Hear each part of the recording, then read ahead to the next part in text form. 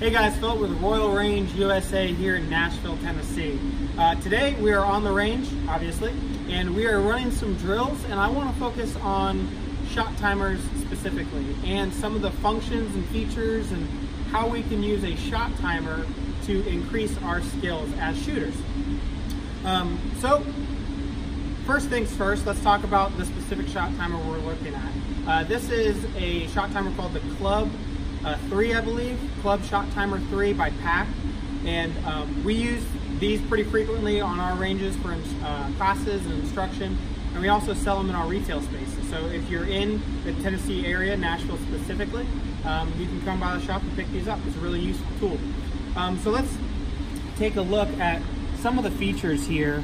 Obviously, one of the benefits of using a shot timer is it's going to give you some empirical data that you can actually assess and figure out, okay, I switched this up in my shooting. Am I being effective, or is it efficient in saving time? Time is important when it comes to either competition shooting, leisure shooting, or defensive shooting. When it comes to a defensive mindset and defensive shooting, of course, we want to make sure that we are applying good tactics and good safety things. Of course, safety and everything. But let's look at the shot timer and what it does. So first things first, one of the things that you can use with a shot timer is actually at home. It doesn't have to be on a live fire range. You can do this at home doing dry fire with a gun completely empty and get some good practice in. One of the tools that you can use, so to get to this setting, guys, I'm gonna hit these two buttons at the same time. You have an instant or delay. So for the delay, I'm gonna hit the top button because I'm shooting by myself today. Camera guy's not using the timer. Just gonna be me. Par time, that's what we're looking at, par time. To select that is the RVW button. We're gonna select that, and we're gonna start with a, gonna use this button also to cycle through. So cycle through to the second column, and we're gonna go 2 seconds. Hit that again to select, and now we're set. We're back to, we see our par time is set at 2 seconds, and we have a delay. So let's see how we can use this at home, practicing. So gun is empty, firearms empty, no ammunition in the gun, and magazines are not in the gun also. So, par time. So what you're gonna hear is I'm gonna hit the button, there's a 2 second delay. Actually, I'll show you this real quick. You hit the button, there's a 2 second delay, you hear the beep, you hear another beep at 2 seconds, and that's going to be our par time. What are we going to use this for? We can use this for warming up and practice. For this specific example is going to be drawing out of a holster, and so let's see what that looks like. So starting with 2 seconds is kind of a warm up and starting point.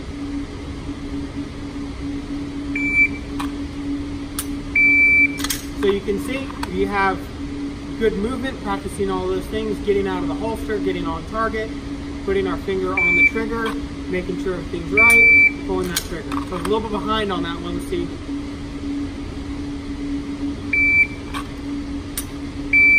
So a little bit ahead on that one, and as we get warmed up and we start going faster and faster, we can increase the speed of our par time.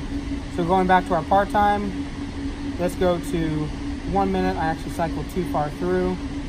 So par time, we'll set it for 1 minute, or 1 second, 1.5 seconds.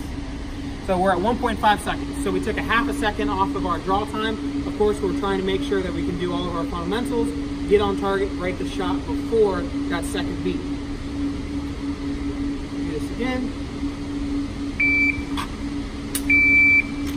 So we're at 1.5 seconds. And then we can continue to do this, guys. This is something that you can do at home, getting some good practice in, and slowly increase the speed of your draw, making sure you're getting all those mechanics right. So let's see what this looks like. We'll get rid of the shot time, or we'll get rid of the par time. Go back into our settings, cycle through till we hit par. Then we'll go in there, go to the second one, bring that down to 0. So now we're zeroed out. We don't have a par time. So what this is going to show is actual shots fired. That's going to record our shots fired. So I'm going to go ahead and put my eyes and ears on. Our camera guy has his eyes and ears on. And we'll get the gun loaded and kind of see what this looks like. Okay, so 0 part time. Just use the shot timer to see some of the data. Okay, here we go.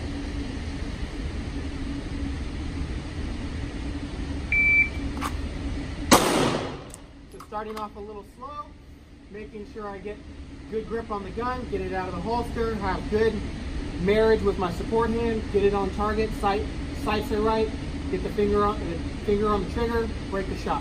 We're at 1.62. So my reaction time was 1.62 seconds out of the holster. And we can go slow to start. 1.67. And again, we're making sure that we're getting good shot placement on the target, making sure that we're not slinging rounds all over the place. One more time. Nice and slow. 1.56. So now that we're there, we'll speed it up a little bit. Start picking up the pace and see what we can do.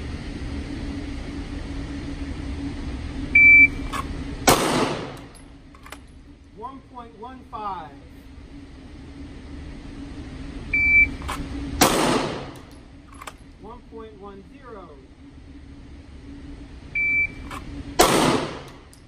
1.07. 1.04. So we're right around that 1 second mark, guys, for our draw. So that's just showing our first piece of data, which is our draw stroke.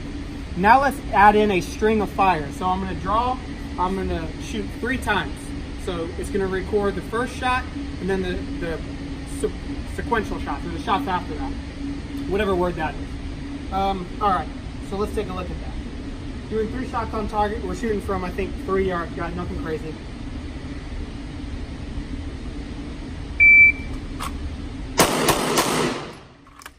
All right, so my draw time was 1.61. You're gonna, on the Pact timer, you're gonna see that in the bottom left corner. That's my first shot.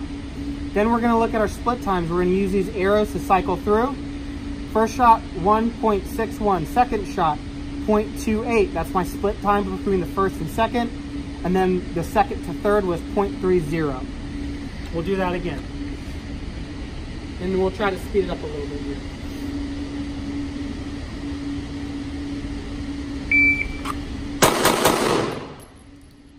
Okay. So we have 3 shots on target at 1.55. First shot was 1.3. Split was 0.2, 0.20, 0.22 for the first, 0.20 for the second. So that's looking at some of what we can use a shot timer for. And then we'll complicate it a little bit more.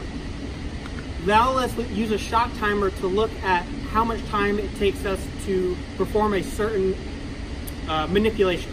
So what we're going to be looking at here is a tactical reload, or a reload here. So the gun is hot. We have 1 in the chamber. I'm going to take the magazine out. That's got some more rounds in it. I'm going to put an empty magazine in the gun. So we have 1 in the chamber, empty magazine, and we have a loaded magazine to refuel that gun. And now we're going to look at how we can use a shot timer to evaluate different manipulations. So same thing, we have a little bit of a delay here. Out of the holster, reload that gun, back on target. So pick up that old one. I'm going to take loaded magazine out, put that back in the holster, empty magazine in, 1 in the chamber, empty magazine. Looking at the time, 3:98. First shot was at 1.74. Then our split time is going to be 2.24. So it took 2.24 seconds for me to reload the gun, get back on target, and shoot that next shot. So let's see if we can speed that up. Of course, guys, we always want to make sure, again, emphasizing and showing one safety and making sure that we're getting good shots on target. Don't sacrifice those things. Okay. Do it again.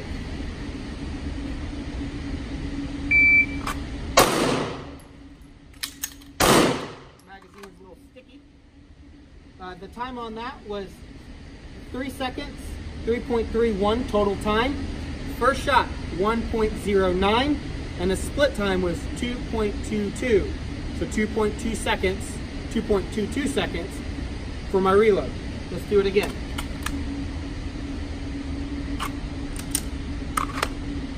All right.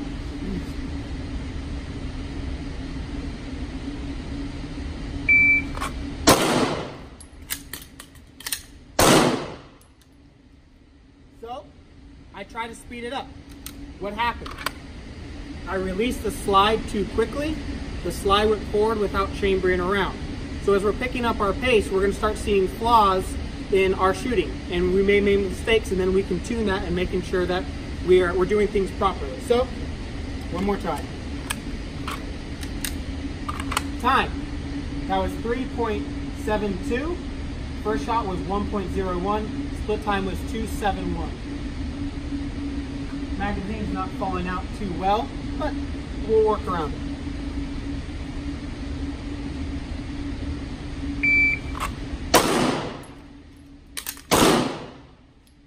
All right. So, first shot, 1.13. Split time, 1.27. I was a little quick on that second shot, and I was right on the edge. So that was starting to push a little bit. But anyway, guys, this is some of the things that you can do either at home or here at Royal Range. If you guys want to get better at some of these manipulations and drills, come take one of our courses. We do courses for new shooters to advanced tactics where you can learn all these different things. And one of the things that we use to add stress and to evaluate how we're actually shooting is a shot timer.